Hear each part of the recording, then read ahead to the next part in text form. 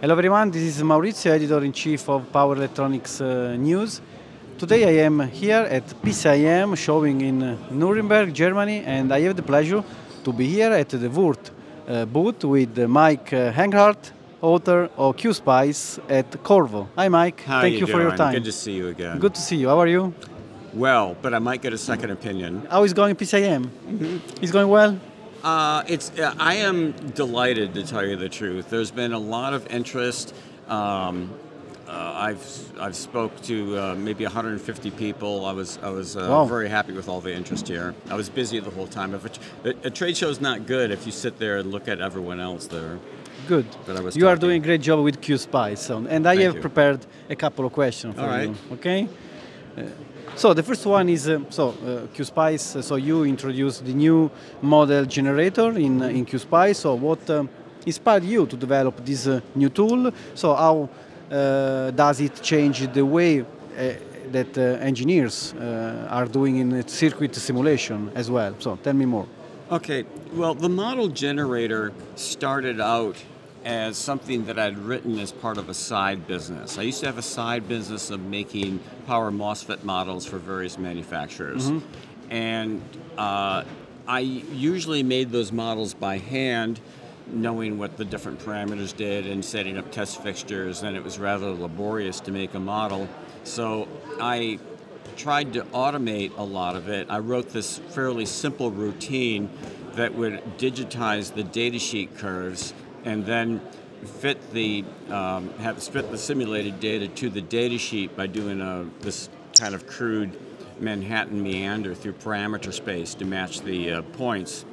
And it would give me a very good starting point to finish the thing by hand, but it always had a little bit of an error in it. It never matched the points quite right. And I wasn't shocked by that because I had this. I implemented the theory for this thing just one afternoon, and if you go to school, that's not the way you would have done that. I just had this sloppy routine. And so I kept it kind of quiet that this routine existed. It was useful for me, but I kept its existence quiet. Then one day I looked at it maybe a year later and I realized it was just a typo in the code. There was nothing wrong with the routine. May not have been the very fastest one, but we'll still find the model in less than a millisecond. So it was good and robust and effective. And then we had a very nice tool for making a model off of a data sheet, and we decided to include it with QSPICE because it was so useful. One of the challenges in simulation has been the lack of accurate models for newly released components. So how QSPICE new modeling tool address this gap? So what in particular, what role does datasheet-based modeling play in improving the simulation process? Well, the datasheet is largely a contract between the manufacturer and the designer that the part is going to work like that. So I make a model that follows the contract. And, that's fair, that should work.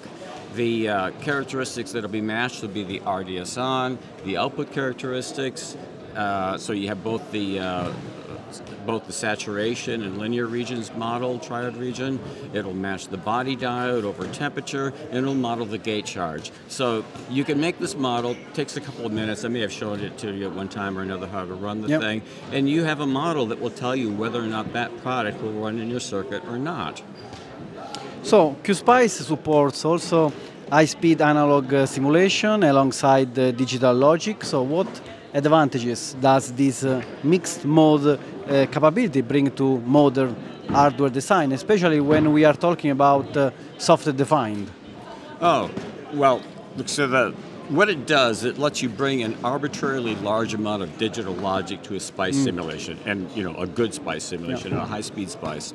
So if you're going to do software-defined or a digital controller, I can't imagine a better platform than QSPICE because you can just type in the routine, it will compile your C++ code to native Intel opcodes, optimized opcodes, and your digital routine in QSPICE will actually evaluate faster than it does in the hardware. So looking forward, looking ahead, Mike, so what features or capabilities are you most excited to bring into QSPICE? How do you see AI also? How do you envision QSPICE in response to the trends like AI-driven design? Well, okay, let's talk about AI. I am actually a fan of this Harvard professor who's a computational theorist, Leslie Valancourt. He wrote this book that really formed my opinion on AI. The book's called Probably Approximately Correct, which is a technical term in AI, which PAC theory means whether or not it's machine learnable. The book is a novel-length review article, or serves as a novel-length review article of AI. So one thing that you need to realize is that I'm doing numerical methods in QSPICE, and numerical methods is part of AI. So from my best academic understanding of what AI is, QSPICE is AI, and it certainly does evaluate the behavior of a circuit faster than a human being can. Now, that's not the sort of AI that I would expect a responsible journalist to be looking for. You're probably looking for all the exuberance in AI, and I'm not really wrapped up in that, and maybe I kind of see a lot of this exuberance as, it can talk, it must be sentient. Well, I'm not drawn into that. I don't think that Turing's test for intelligence has merit. Okay, it may have made sense because it was far enough off in the future, but I don't think it's sentient. And one thing about this book, which is completely formed my opinion on Valancourt's book, it's actually he's basically arguing that to understand AI, the point of AI would be to understand how life formed. How did amino acids, what algorithms were used to turn amino acids into life. And so he doesn't differentiate between artificial intelligence and intelligence. It's just intelligence. And I'm going to go a little bit beyond what he actually says in words, but it's hinted, how can you understand intelligence without understanding life? And if you have one theory that covers both, you can probably convince yourself that you understand both of them. But I don't think you can understand one without the other. So anyway, that's my opinion on AI. And while I would encourage AI people to solve that problem, I will, in the meanwhile, work on getting QSPICE to continue to solve circuits faster than a human being can. Thank you, Mike. All right. Thanks a lot. It has been a great conversation, and see you next. It's great to see you again, Maurizio. Likewise. See you next. Right. Take care. Right. Take care. Thanks for watching.